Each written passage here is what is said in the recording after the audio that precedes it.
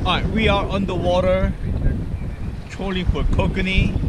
However, the wind picked up unexpectedly. We're looking at about 20 miles per hour right now. White capping everywhere. And sometimes I just drift with the wind instead of pedaling or paddling. If the speed is right, anywhere between the 1 to 1.4 miles per hour, I just drift with the wind.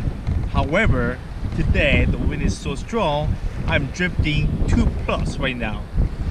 So it's way too fast for kokanee. So what I do is I just grab a landing net and I dip it in the water, and that will slow me down significantly. I was drifting 2+, now I'm drifting 1.3 miles per hour.